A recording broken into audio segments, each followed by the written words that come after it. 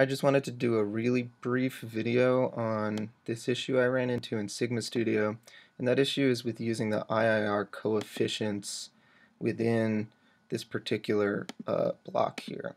So I've talked about what coefficients are in other videos. Obviously this isn't really necessarily meant to be instructive in that way at all, but if you've tried to use this IIR table inside of this Parametric Equalizer block in Sigma Studio, you'll see that it doesn't plot anything the way that you'd want it to. So all of these, and I have the bounds set because it seems to be finicky. Sometimes it plots something really like erroneous, and sometimes it doesn't plot anything at all. So these are, just a contrived Butterworth, whatever, shelf.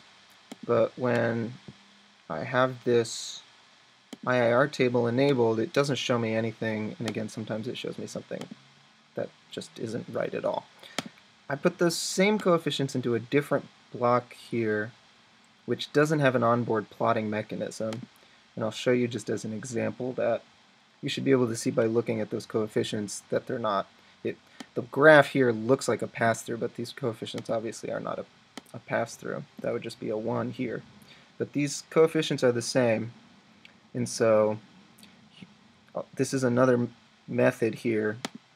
This other architecture I have is another method to view your filter if you're entering your coefficients by hand, for example, and you want to see what your filter looks like. And this one seems to work. So this is meant to be a high-pass filter at 500 Hertz.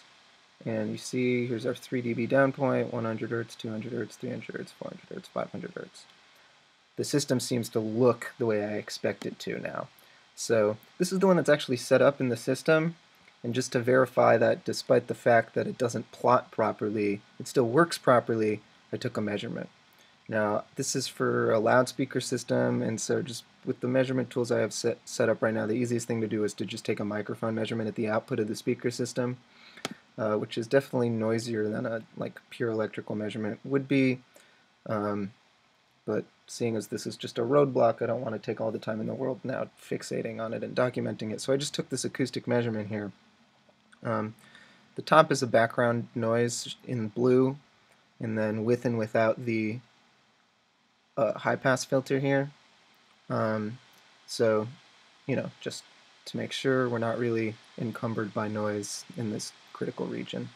You can see that some high-pass thing is actually being activated when I use that filter section, and then here's the ideal filter response in orange, and here's an unsmoothed division between these two lines. So this wasn't a time-synced measurement, it's just two power spectral densities referenced against one another. So yeah, this isn't really, it's kind of like a transfer function. But you can see that the system actually behaves the way I expect, despite the fact that it doesn't plot what I expect it to plot.